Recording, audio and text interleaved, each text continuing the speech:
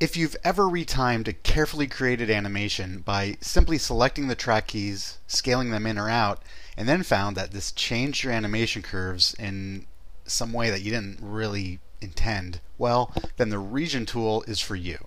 In this quick tip, I'll show you how to use the region tool to scale and move your keys and curves in order to keep the relative tangent lengths. The region tool is actually located in the timeline. So you can either bring up the timeline from your main menu by going to Window and then selecting your timeline, or by switching to the Animate layout, which I've already done.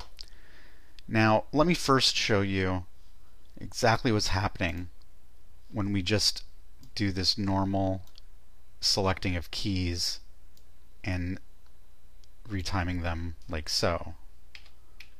Let's switch to the curves. So I just scaled those in, and you can see now the tangents are overlapping.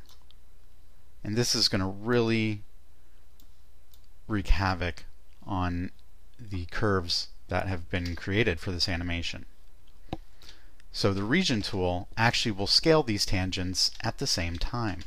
So now I'm going to show you the same thing but with the region tool. So I'll go ahead and enable the region tool and click and drag to create a region. And any keys that fall within the region will automatically be highlighted. We can hold Shift and click and drag on the handles to adjust the region, but if we simply click and drag, we will be moving those keys around.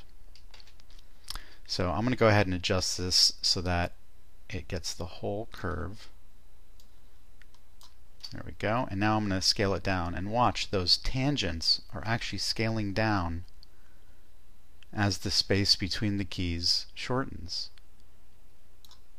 Now I'm actually going to go ahead and delete this region and turn off the region tool, and I'm going to undo that retiming and go back to my keys here.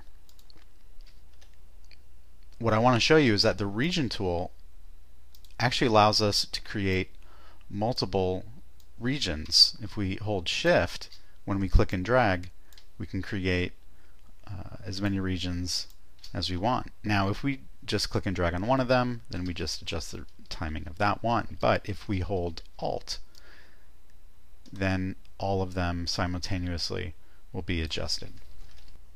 Now if I need to make one new region here, what I need to do is actually go to the Edit menu and delete all regions, and then I can create a new region.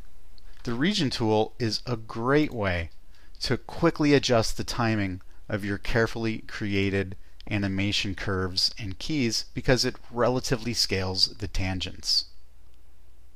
If you're interested in personalized training or project assistance, visit Cineversity1on1.com and visit Cineversity.com for more great tutorials and resources.